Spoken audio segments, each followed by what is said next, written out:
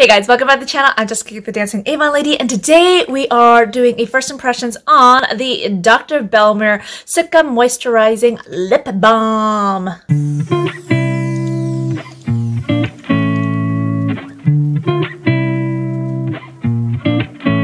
Today I am finally trying out this Cica Moisturizing Lip Balm from Dr. Belmeur, and I have been putting this off for I don't even know why.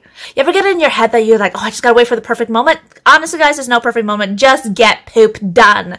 That's me today. I'm getting poop done. So this product here, I purchased it a couple months ago now probably, and I've been needing it, but now I really need it. Like, I really need it. My lips have been very angry with me lately because I have been helping my mom move. We've been using masks. It's causing chafing, irritation, all that galore. Plus, when I stress out, I also don't eat healthy. I was also a little bit dehydrated, and I bite my lips. Something I kind of reverted back to. I haven't done it for a while, so I gotta stop doing that. Anywho, today we are first going through with the key ingredients of this particular product here. I haven't tried, as you can tell, I already did open it. I haven't opened it to smell or anything yet, but I just opened it to take some pictures. This is formulated with some good stuff, guys. So you know how much I love all the Dr. Belmeur stuff. I mean, I've been using the foaming cleanser for my pimples, and that's been helping.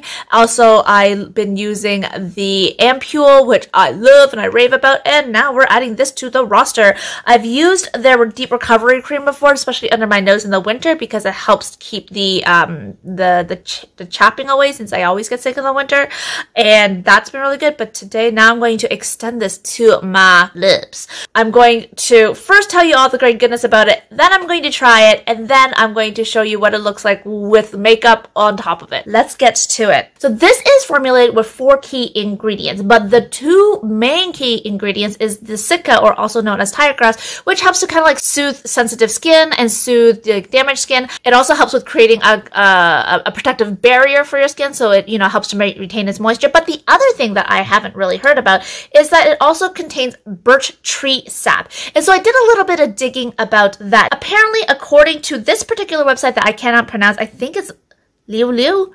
I don't know. But Liu Liu in Chinese just means like pick at it. Like Liu Ha, Liu Ha. According to this particular website, in K-Beauty, Birch Tree Sap is revered because it helps to reduce inflammation, and it purifies and it hydrates your skin. It also contains 17 amino acids, minerals, enzymes, proteins, antioxidants, and vitamins, which all have great benefits for your skin. K-Beauty lovers also love Birch Tree Sap products because of its healing and anti-aging properties. So our lips do age, guys. It means sometimes they thin out. They also wrinkle. The lines become less defined, as I've noticed lately with mine over the past, few years actually. But so this hopefully will help it out.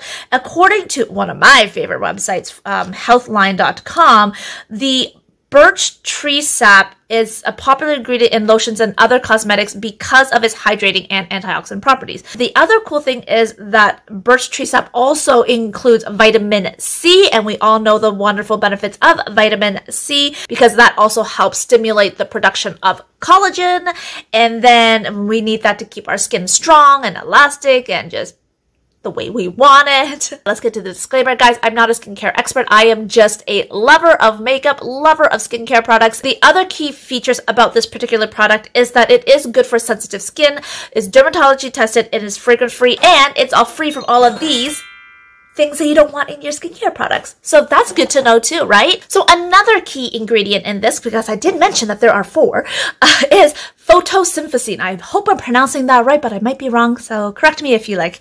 And that is actually added to apparently quite a few. And they are added to the products because it's actually the building blocks of ceramides. Photosphingosine although it sounds like super duper scientific, it's a type of fat, it's a type of lipid, and it's naturally found in the outer layers of your skin as well as in many plants and animals. So when added to skincare products, and this is all found in the healthline.com website, it enhances the skin barrier function, so it keeps that moisture in, because a strong skin barrier helps to protect your body from pollutants, allergens, irritants, and again, helps to lock in your moisture. So that's why that is good.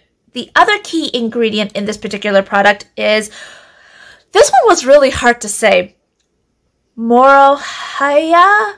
One second. Going onto YouTube. Moroheiya. Moroheiya.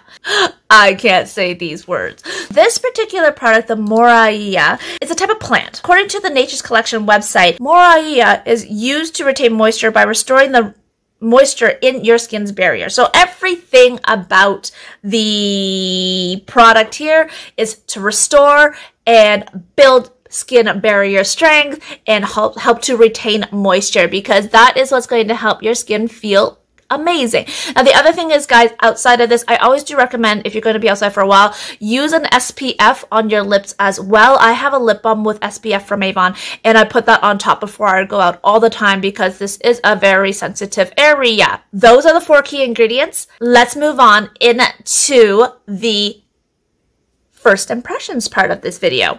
So here is the tube. It is a very basic tube. It always talks a little bit about the product on the actual tube itself. It is a daily repair product. It's made in Korea, and it has 4 grams net weight. And what I really do like about it, the fact that it has a fairly long shelf life. We're right now in 2001. It doesn't expire until 2023. It looks like in October. So I got plenty of time to finish this up. I guarantee you I'll be done this way before that, unless I have an allergic reaction to it, which I highly doubt. So let's open this beauty up. Okay, it's actually a lot bigger than I thought. It's thicker, like it's rounder than most of my usual lip balms, and I smell nothing. Yeah, I don't smell anything, and I'm gonna assume it's gonna swatch clear. Oh yeah, yeah, like there's nothing on that. Like you can't see anything on it. You can't even see the shine.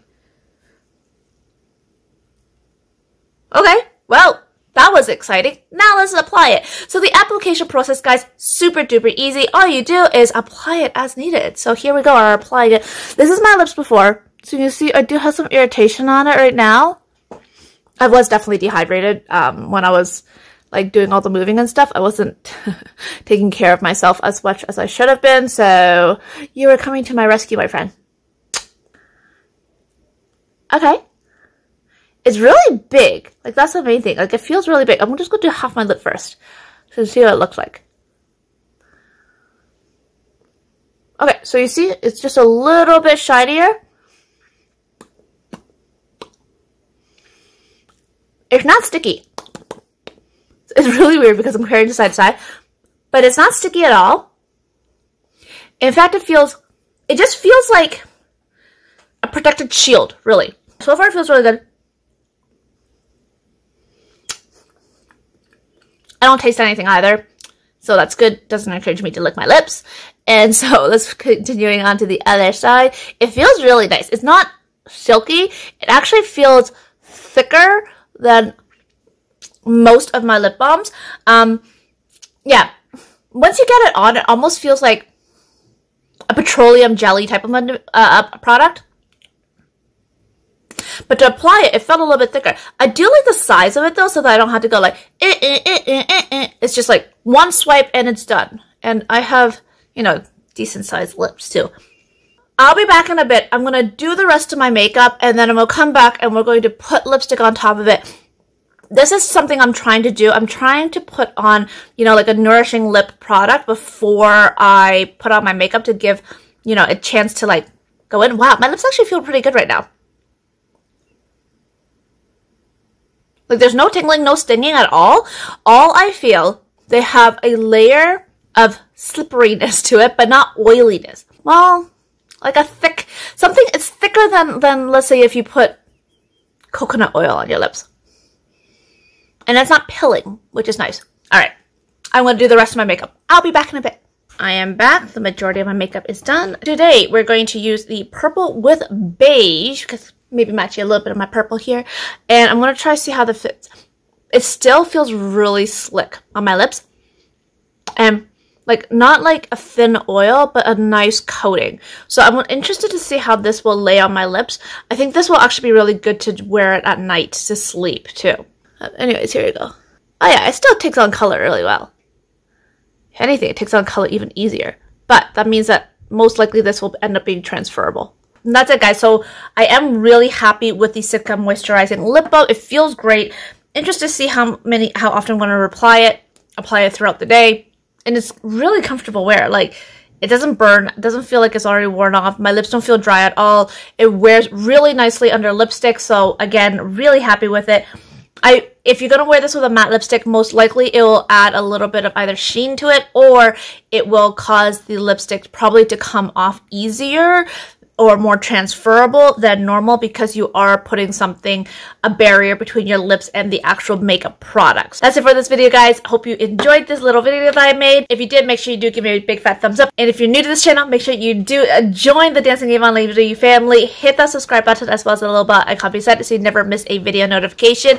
If you also want to find me on my other socials, I'm on Instagram, Facebook, TikTok, Pinterest, and I have a blog. All the contact information will be down below. And always, guys, if you are considering joining Avon, but you have some questions, make sure you do reach out to me on either Instagram or Facebook so that I can chat with you and help you walk through, what your concerns are, what your questions may be, and to see whether or not we are a right fit to team up together.